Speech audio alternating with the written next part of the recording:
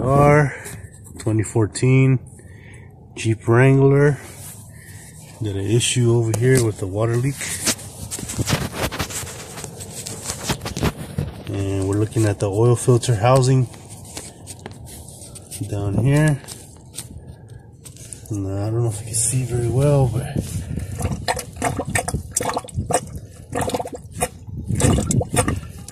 squeezing the hose, and we got a whole lot of water coming out of there. Okay, here we have the intake.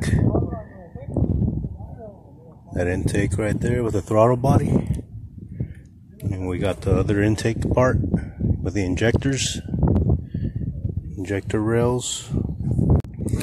Okay, so we found a little issue. You don't have to remove this piece right here. Well, there's only 5 screws that are holding it down, and you can tell. It's those. They're E8. Right there. There's 3 over here on this side. That one right there. Okay, so the issue we're having here is this water coming out of this hole right here. I don't know what the hell goes inside this hole, but that's where the water's coming out from. So it looks like it was one of these plugs right here that just flew out, exploded. How the hell to do that? But I can't find the plug in here anywhere. I believe the plug probably flew out somewhere with the water, and it all leaked towards the back. We got these two temperature sensors on here in the back, and then we got one water hose that goes right there, and there you go.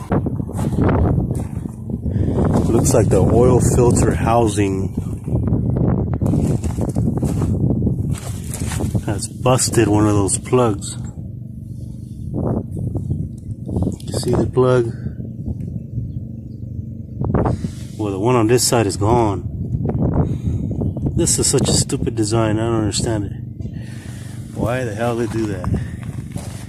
So we have these 5 screws. 1, 2, 3, 4, 5.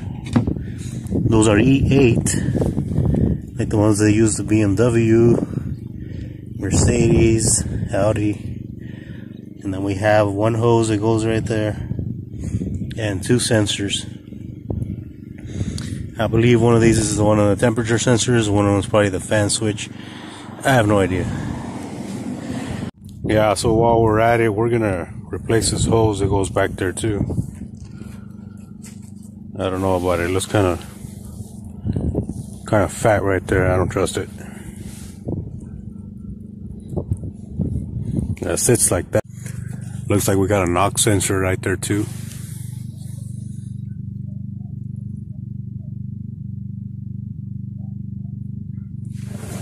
That's the knock sensor. All the stuff back there. Yeah, everything is it looks horrible.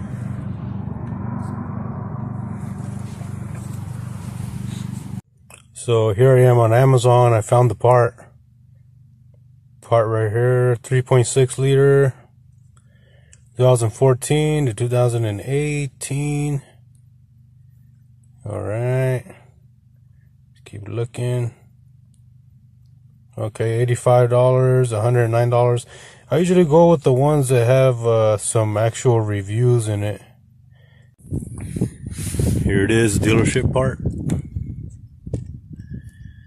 Ended up going with the dealership. So here's a new part.